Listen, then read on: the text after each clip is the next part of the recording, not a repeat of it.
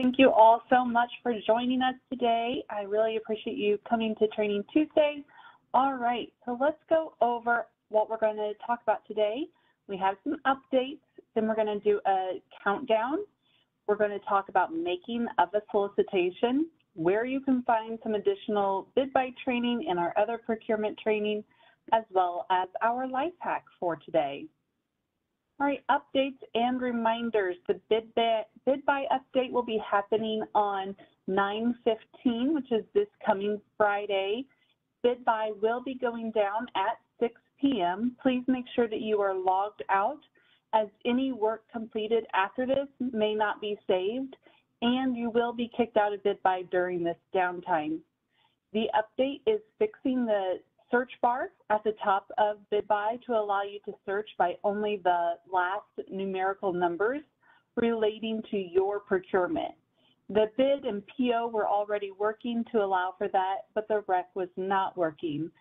This update will again allow you to search for recs by only those last digits of your full bid buy number.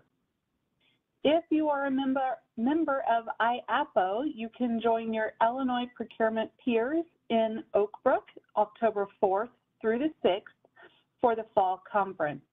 You must be registered to attend by September 30th.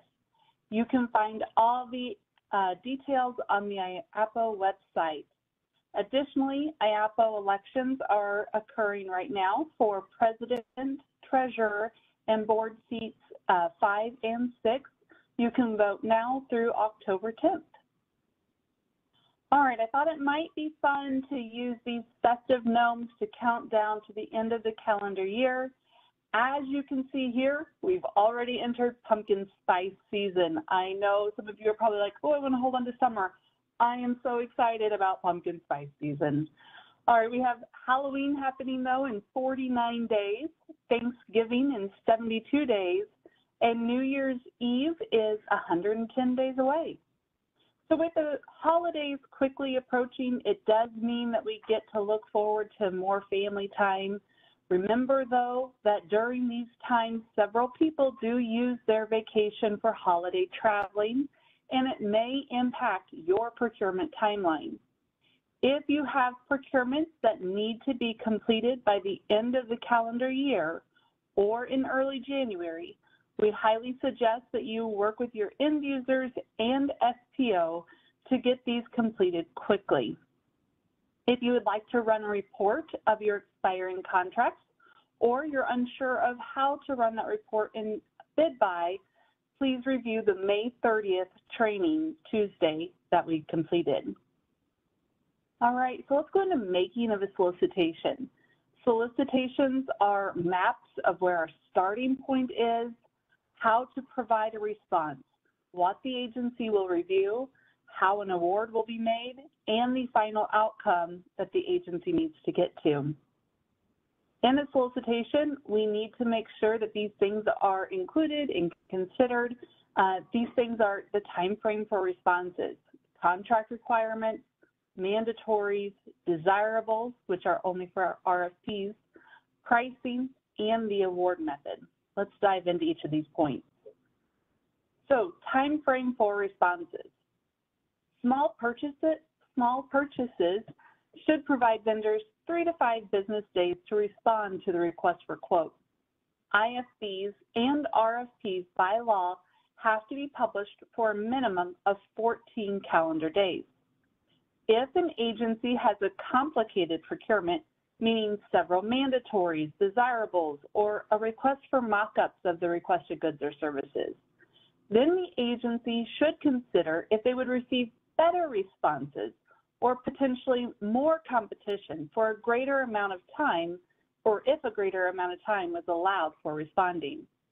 This is something to discuss with your SPO prior to submitting in bid buy for publication. When determining how long vendors should have to respond, you'll also need to consider if a pre-submission conference, sometimes referred to as a site visit, would be beneficial to the responding vendors. There are 2 types of conferences, mandatory and optional. Dependent upon what the agency is soliciting, will help you to determine whether you should use mandatory, optional, or not have one at all. However, for either type of conference, you will need to make sure that you define where the vendor is to report to for the conference, what time, if there are any potential delays they may encounter at your site, like a security stop, if they have to be pre-approved by a background check before coming onto the agency's location, if there's a limit of how many people from a company can attend due to space limitations, or anything else regarding their attendance. Whether you've decided to do in-person or virtual, mandatory or optional, you have a pre-submission conference site visit form that you must complete and have the vendors sign in. This is a requirement of CPO Notice 2020.03. All right, contract requirements.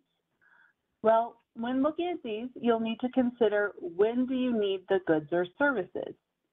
Agencies have an active need when they are issuing a small purchase or a solicitation.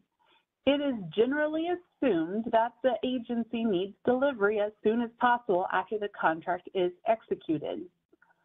But assumptions are not part of the contract.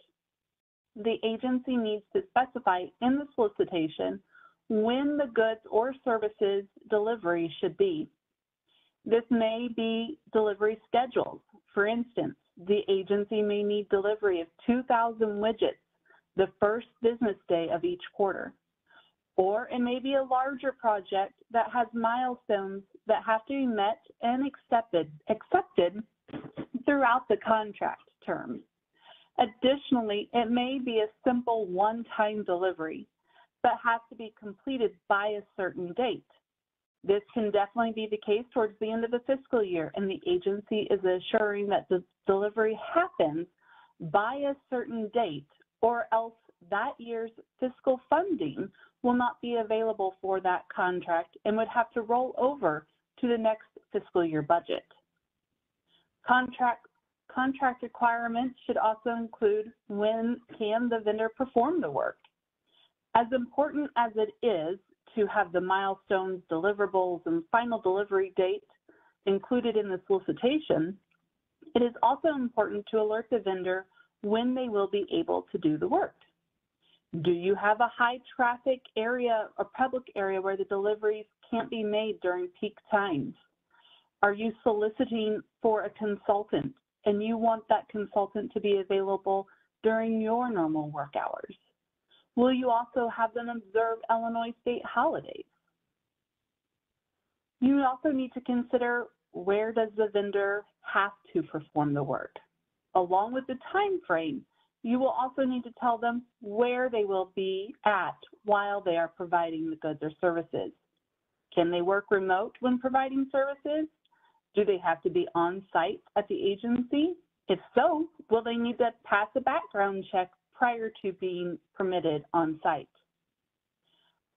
Finally, you also need to make sure that you're covering who has the responsibility during performance.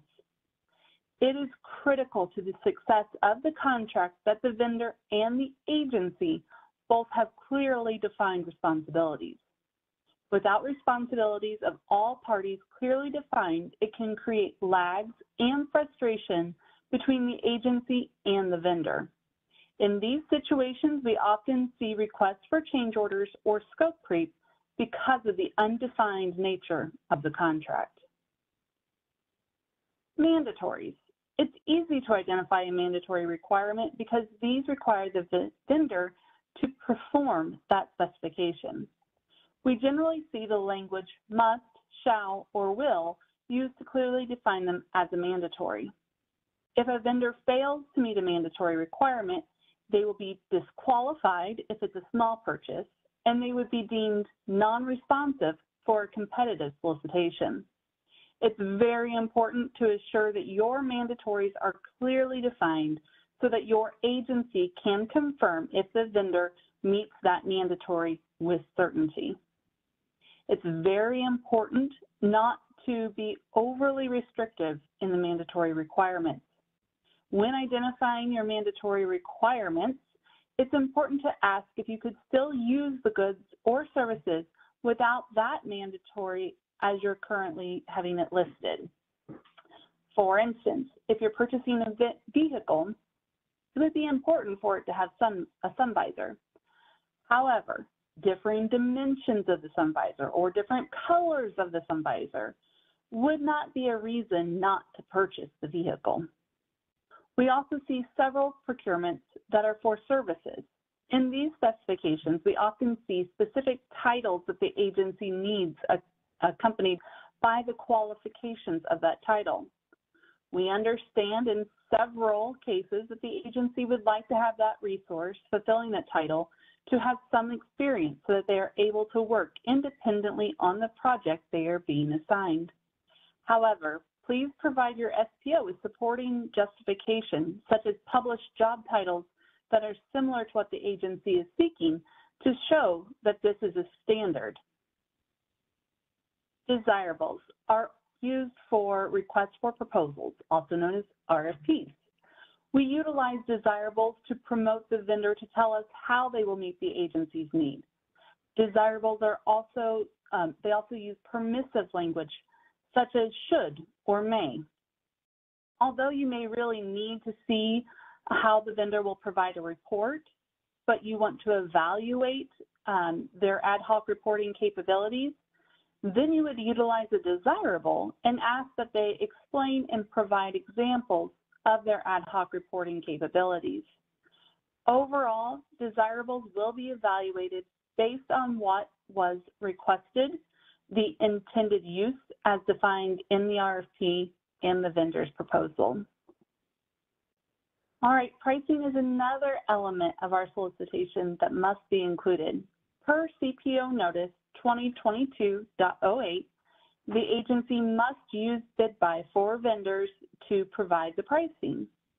In limited instances, it may be appropriate for an agency to utilize a pricing attachment to collect the vendor's pricing. But this deviation from process should have been approved, previously approved by the SPO before you put it into bid buy. When issuing a solicitation, we need to make sure that the pricing is set up in a manner that is consistent with the industry. For instance, if we are asking for pricing to be submitted as a cost per perpetual license fee, but the industry no longer offers perpetual licenses and has moved towards a subscription offering, the agency is likely to have a failed procurement because the vendors will not be able to provide pricing as requested. Or if a vendor does respond, the pricing may be extremely cost prohibitive because, again, it's not how the industry offers these goods or services. You will also need to align your pricing so that it matches the solicitation. If you are asking for a new system implementation, training, and training materials to be provided, and then yearly maintenance of the new system, we would expect to see pricing related to each of these areas. You will also need to assure that pricing matches the terms of the solicitation. This means that if you have renewal terms identified in your solicitation, you will need to collect renewal term pricing as well. Whenever you are creating your pricing lines, please assure to group like items. If you have regions or groups of items that fall under a category, like canned goods, may be an overall group, but then you could have lines under that group for corn, green beans, baked beans, pineapple, pears, and so on.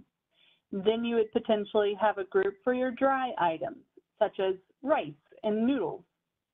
If you don't have groups of these types, you should still consider keeping all of your initial term items together and then your renewal line items together and in the same order. Award methods. In the solicitation document, you must clearly define how the award will be made. There are a few different methods that we commonly see. These include line item. An award by a line item is where we actually award to the lowest price for each line. Award by group or region. As we discussed on the last slide, it may be appropriate to split pricing by a group to get all of your canned goods for one vendor and all of your dry goods from another vendor. In other instances, it may be the best choice for the agency to award by region of the state. Total cost is where we look at the total cost of all pricing provided. When awarding a small purchase or IFB, we will be awarding to the lowest cost responsive and responsible vendor in any of these pricing scenarios. In RFPs, we generally see total cost used most frequently. The vendor with the lowest cost receives the most pricing points. However, it does not mean that they will be the awarded vendor. The solicitation must clearly outline how many points are available for technical, commitment to diversity, and pricing, and that the award will be made to the overall highest scoring vendor. All of this together helps us build a solicitation that's worth putting out. All right, so let's go into where you can find additional trainings. Visit our training center to find out more. Our next training for Introduction to Illinois Procurement is going to be held on October 4th. It's coming right up. You do need to pre-register for this course. It is worth 2 contact hours. All right, our Bid Buy monthly training was held last Wednesday on September 6th. Our next monthly Bid Buy session will resume our normal schedule of the second Wednesday of each month. So the next one will be held on October 11th. Our Bid Buy practice sessions, those are every second and third Thursday. They start at 9 a.m. We do not have a published agenda. This is your space to make it what you need. So if you're new to Bid Buy or experienced in Bid Buy, but you would like to have us help you troubleshoot how to specifically handle scenario in Bid Buy, please join us and we can walk through it with you. All right, now on to our life hack. So if any of you are like me, I will do about anything to get out of ironing. I did not get that trait from either one of my grandmas who used to press things all the time. I think they've kind of let go of their intensive ironing too over the years, but overall, I hate ironing. Well, a quick solution is to throw wrinkled clothes in the dryer on the highest setting with a handful of ice cubes. The ice will evaporate and the steam will release the wrinkles. As soon as it gets dry, get your shirt out of the dryer and hang it up or wear it. Additionally, Derek Hibbler at CMS also wrote in with a no ironing hack. He stated that if you don't feel like ironing your wrinkled polo shirt, spray it with water while the shirt is on a clothes hanger. Leave it hanging for about 30 minutes and it will come out as good as new. Thanks again, Derek, for that submission. All right, if you have any questions, you can email us at cpogs.training@illinois.gov or ask your SPO if you have some specific questions regarding your procurement. Thanks again. Have a great day.